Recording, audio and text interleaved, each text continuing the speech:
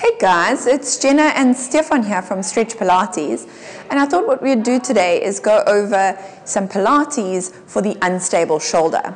And I thought it was best to use Stefan because he has tight shoulders and he also has a little bit of pain in his bicep tendon attachment. So why don't we go ahead and do a little bit of a flow just to try and challenge the shoulders and make them improve their stability. So we'll go with a roll down. Inhale, chin to chest, please, Stefan. And wait.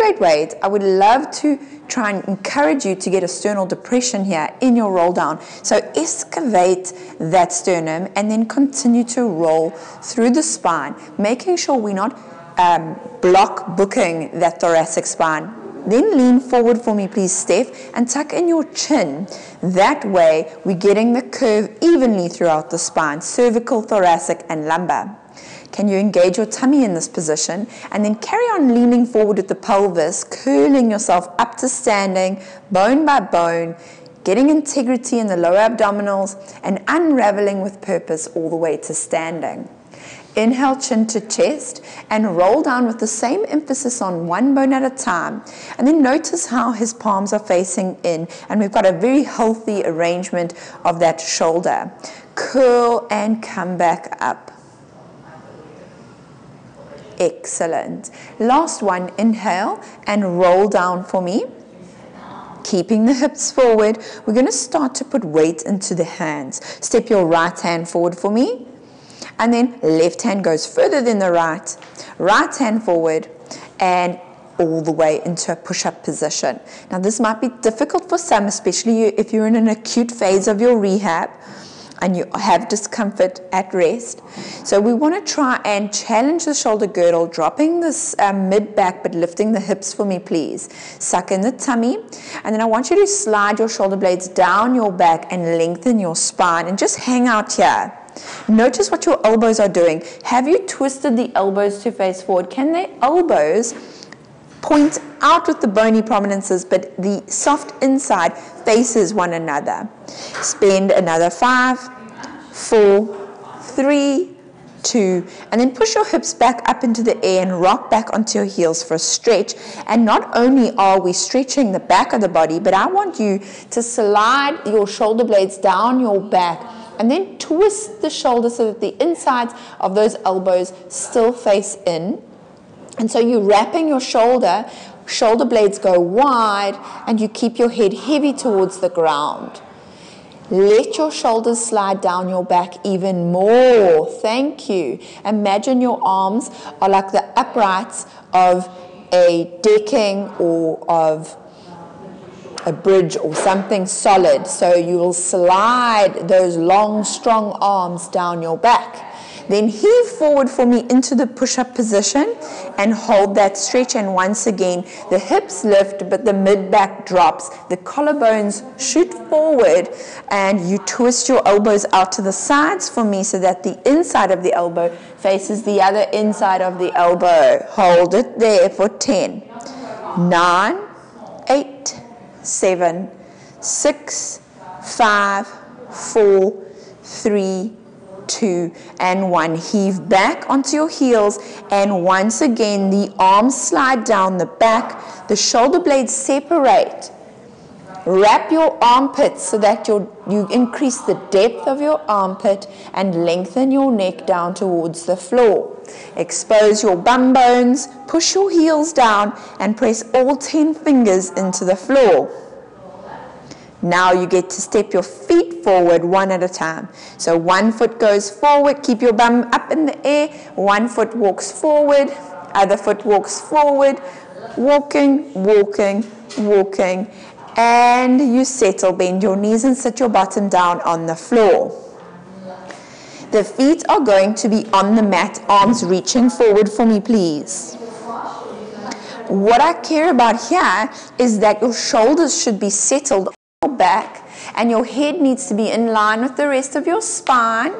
Your chin is tucked in slightly, and your sternum is pressed back into my hand on your thoracic spine. Now the feet are pressed into the floor and your toes don't lift, your heels don't lift, and your knees don't move.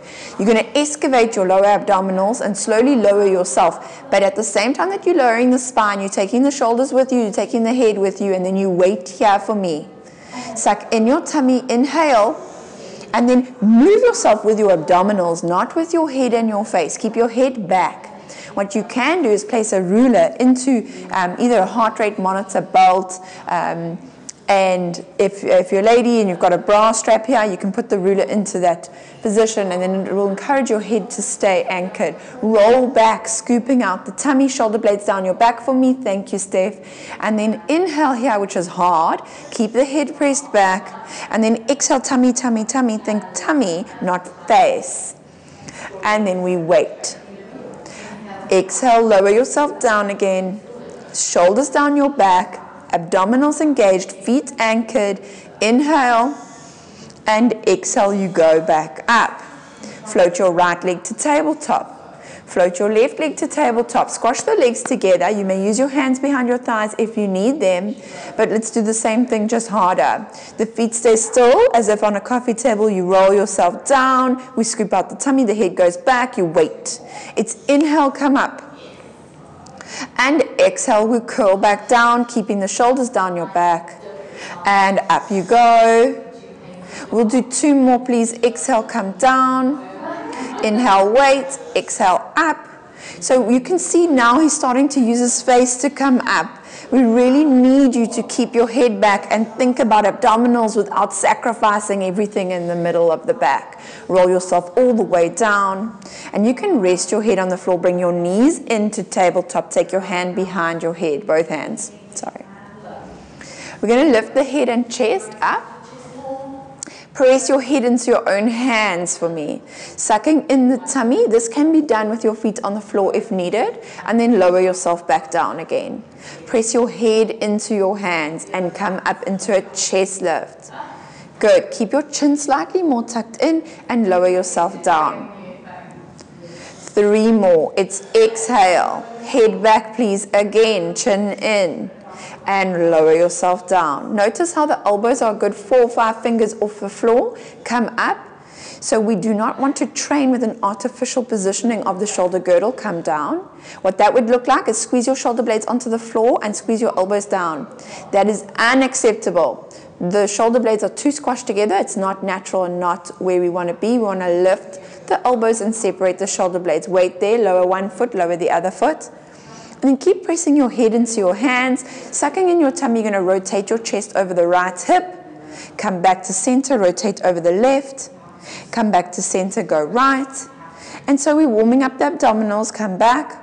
Because key to a strong upper body is a strong middle. Last one, center, weight in the middle, and then lower your head and chest. Open those arms out into a T position. You get to squash your legs together. Knees and feet squash. The toes lift slightly off the floor and the heels are pressed together. Also the balls of your feet as well, Steph. Inhale, the legs are going to go right. Taking your left hip with you, you suck in your tummy. Here we keep the shoulder girdle wide. Can you dislocate the hands and the shoulders out of their sockets? Drag yourself back to center. Keep your sternum heavy in the ground. Inhale, come to me. We're separating the shoulder blades. We care about them. Come back to center. Keep reaching those hands out of your middle. Come back to center. Push your thumbs into the floor, but twist your elbows to shine up to the ceiling so that the bony parts of your elbows are pressed down on the floor. I'm going to lean over you here and press your elbows down, but push your thumbs back. Thank you. Keep going. And can you feel that stretch across your arm, your wingspan? We'll do 1 more per side, keeping the sternum pressed into the floor.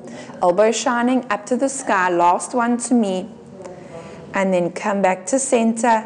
Good. Right leg goes straight. Left leg goes straight. Arms go over your head. We're doing a roll up. So, the arms need to reach quite a lot longer, Stefan. Rib cage down. Good. Find length out of your neck, length out of your toes. I want you to imprint the bones of your low back into the floor. Lift your hands up to the ceiling. Lift your head and your chest and scoop out your tummy. Curl yourself up. Okay, we keep the head pressed back, we keep the kidneys seeking the floor, so you're sucking this part in. Now I need your face not to do the movement. Roll down. Head stays back onto that imaginary ruler, the bones of the back lie down, you go over. Good, we do 2 more. Find that length and that stretch in your latissimus dorsi as your arms are overhead. Reach forward, the kidneys pull back, your eyeline is down, please. More. And then shoulders on your back. More. Squeeze those shoulders down your back and the arms go over your head. Reach, pull the ribs down for me, straighten the arms. Inhale, hands go up. And exhale, you come up. Great. And then we'll lower yourself down. We'll finish in seated. Up you come. Good. Cross your ankles and place your hands on the mat. And roll over your knees. Good. You're going to step your right foot back behind you. Step your left foot back behind you and stick out your collarbones in this push-up position. Let's lift your hips just a tad. From here, put all of your weight on your left arm and tap your left shoulder with your right hand. Try not move your belly button, go to the other side. Good. So we'll continue to alternate from side to side, sticking out your collarbones, please, lifting your hips slightly, pointing your toes, and alternate. Try keep that belly button dead in the center. Good. 2 more. And last one. Lower your right knee, to the floor. Take your left knee to the floor. Shove your shins down into the floor. Stick out your hips and glutes. Expose your collarbones. Suck in your tummy. And float your right arm past your right ear, pressing your shins into the mat. Shove these shins. Feel the contraction in your lower abdominals. Move your right arm out right to the side, all the way past your hips towards the back of the room. Take your hands forward and in front of you again.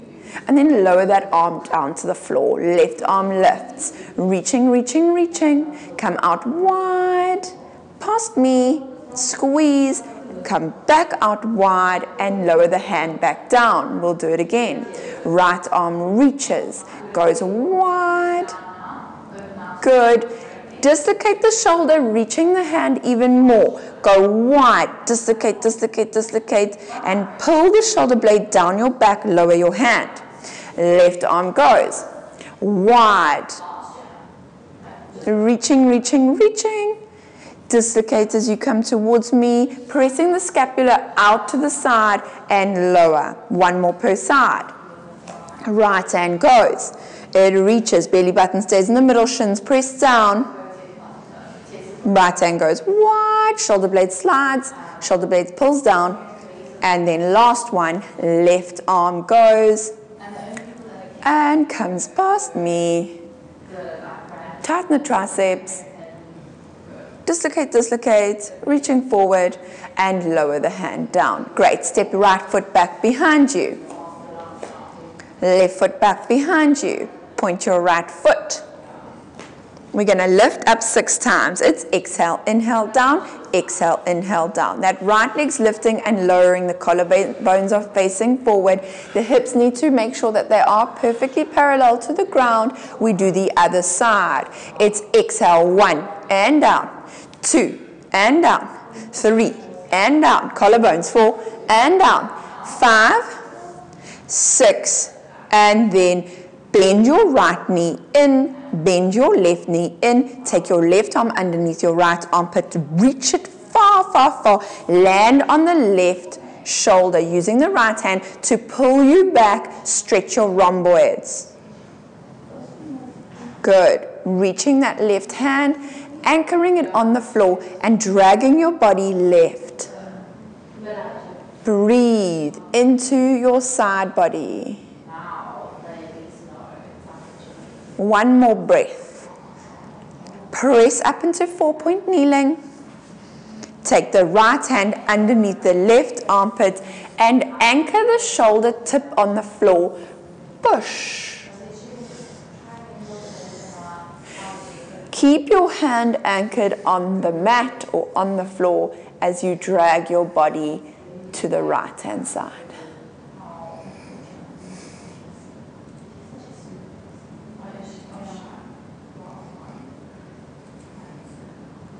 And then relax. Lie down on your back.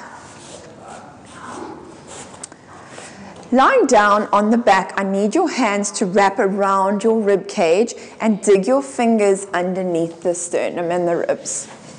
I want you to inhale fully into the abdomen such that your diaphragm descends into the abdomen and your fingers get spat out by your diaphragm.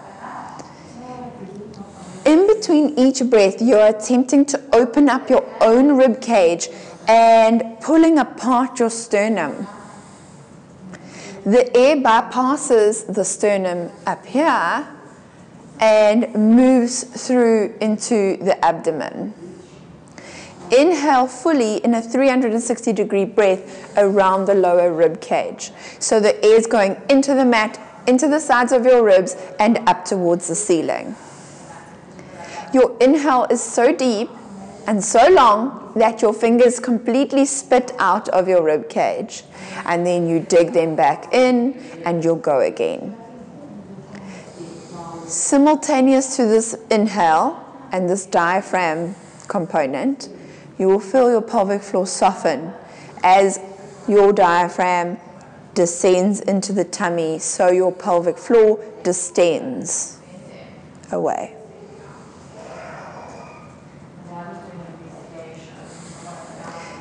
This is a good idea to practice this every day for 2 minutes a day, so I recommend putting a song on and just doing some awareness of your breathing. With a neck and a shoulder, there's often a thoracic diaphragm component. Last one.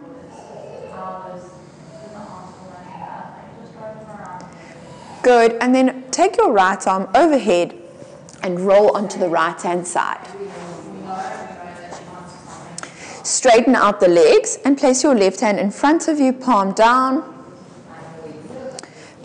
like this. We do not want the neck to respond to the side body work, so this is where we have to strengthen you here so that you don't use this as much.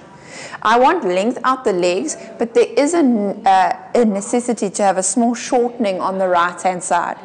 We'll co-contract front and back of the body, squeeze the inner thighs together, and exhale to lift the legs up off the floor. And you'll notice maybe in your own body that your head wants to lift. Don't let it. Exhale to lift the legs up and inhale down. Exhale up and lower down.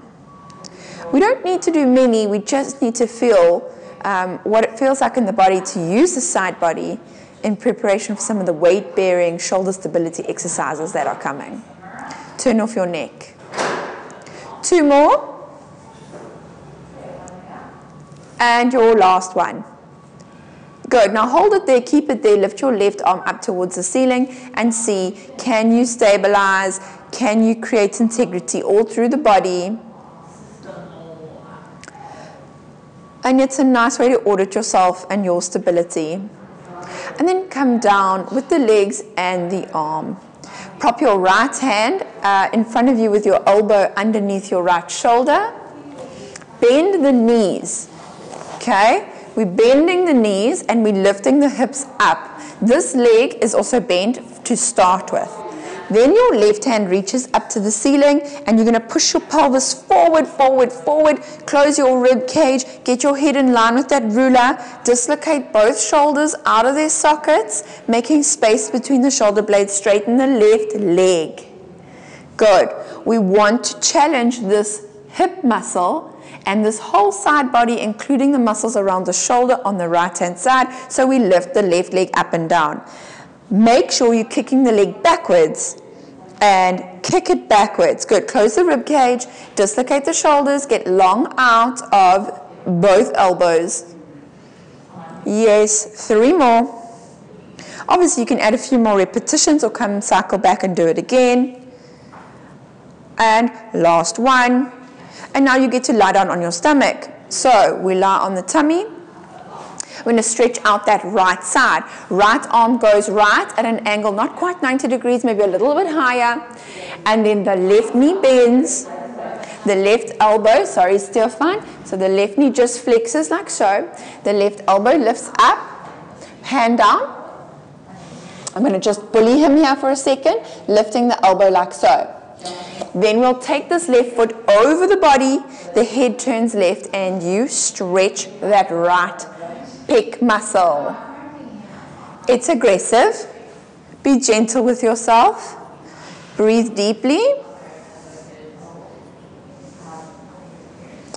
Because of the nature of this rotation, when you come over, when the arm is at a 60-degree angle, because your body rotates, now it looks like it's at 90 degrees. So if you're not feeling the stretch, it's possible that you need to move your body back, wiggle your fingers till your hand is a little higher, and then come back over. And do you feel the fibers change? Yeah. He does.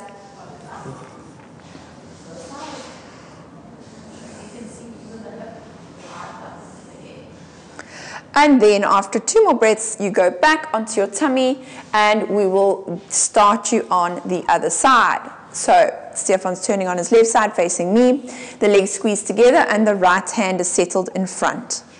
We squeeze those legs, but we get a waistline. We contract front and back of the body, and we turn off the neck. It's exhale to lift the legs up, and inhale to take them down again. Exhale up and inhale down.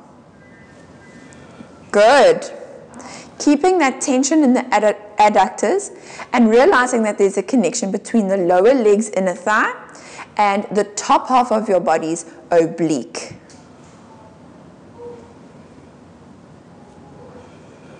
Two more. Turn off the neck.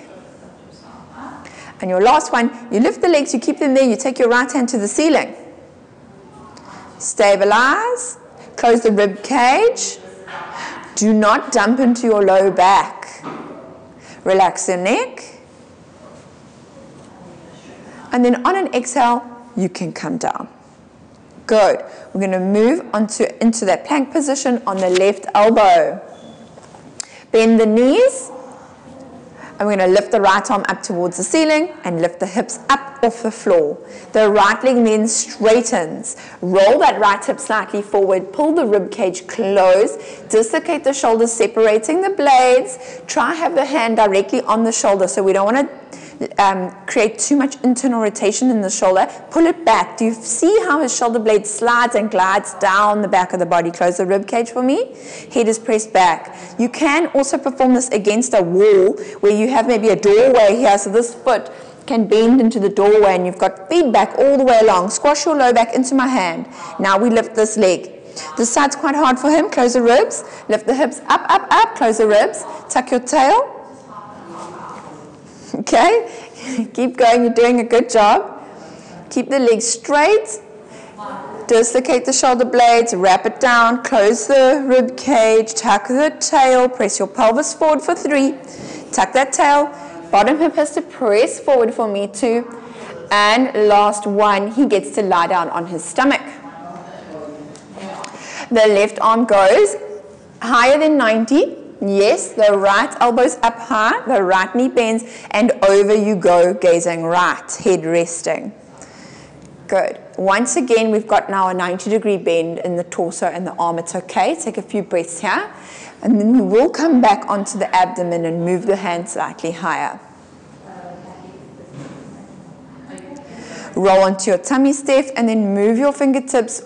Walk the hand, yes. And we go back over.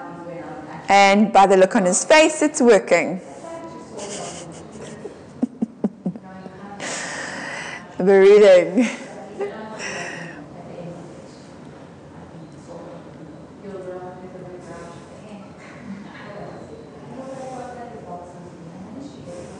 Good, and you can come out of it. At this point in a program, I may even add a small ball or a medicine ball in the abdomen for 1 or 2 minutes of deep psoas releases and diaphragm releases. But I'm going to move on to back extensions. Note for yourself, it's really a good idea to make sure that your middle is loose. And so that is something that I would like you to add in your own repertoire and routine. We're going to take the hands down to the sides of the body, pressing the fingertips into the sides of the thigh. I would like you to look at the shape of his shoulder here. There is a lot of roundness. Even if the spine is not kyphotic, there is rounded shoulders. We need to lift this tip. So I want you to roll the shoulder down your back, roll the shoulder down your back. You keep low with your head and your chest, but you are getting those rotator cuff muscles, the lower trapezius, fired. The hands have to squash into the sides of the thigh. Look how hard it is for the wrists. Squash your wrists, squash your elbows. I know, it's so hard. We go again. We lift up on an inhale, squashing this elbow, squashing this wrist. And so we go again, squashing the wrists, squashing the elbows, and getting the rotator cuff. Don't misconstrue height for effective contraction. It's not about how high you come. Roll the shoulder down your back, and then rest. And we go again. One of the most valuable movements. And we squash, and we squash, and you rest. One more, Stefan. And lift. Elbows, wrists, and you rest. Excellent. We're going to push you back into a press stretch. And we're going to do a glorious side body stretch before we allow you to take a few deep breaths. Heave up your spine and sit your bottom down with your right leg out that direction and your left leg on the inside of your right thigh. So, facing forward. Right leg goes right. Left leg goes in. Your right hand turns palm up for me and tries to hook under your Achilles tendon. Not everyone will have that range. You can grab your ankle if needed. Left arm goes up to the sky and you're going to lean back for me. Lean back, lean back. Feel the side body. It might feel like it's splitting. The more you lean back, the more effective it'll feel. Drop your knee. Good. Breathe into the side and fix your head. And we go over with this hand and back. Yes. Rotate the body down towards your right foot now and stretch into the back of your body. We rotate to the floor and you get to come up the middle. Other side. Left hand hooks underneath the left Achilles tendon, right hand goes up to the sky. Open up the side body, roll the shoulder, guys. Roll the shoulder. Leaning back.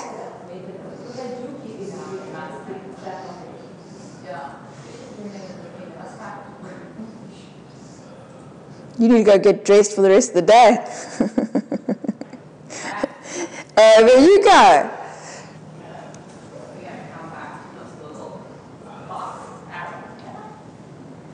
Rotate, rotate, rotate, and come up the middle.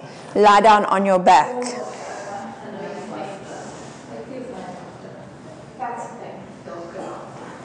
Good. Relax your arms at your sides, relax your legs.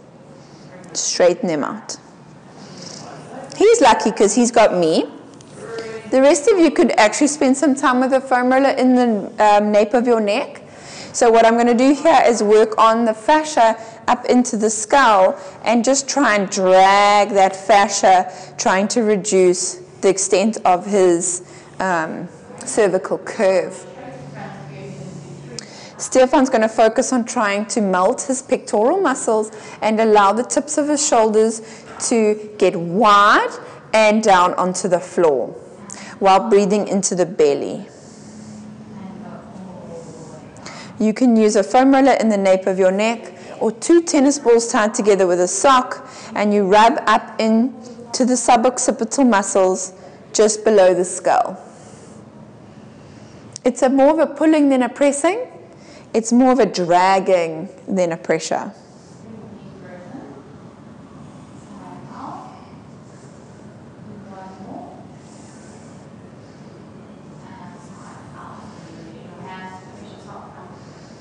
And so what you can do after you've released this fascial component is you can also work on your sternum, pressing down the skin around the bones of the sternum and where the ribs attach to the sternum. Earlier on we spoke about depressing the rib cage in our movements, and this will help give you that freedom of movement. Deep breath into your tummy, everybody, and relax. Take a deep and beautiful breath, and as you breathe out, you can let all your tension go. Well done.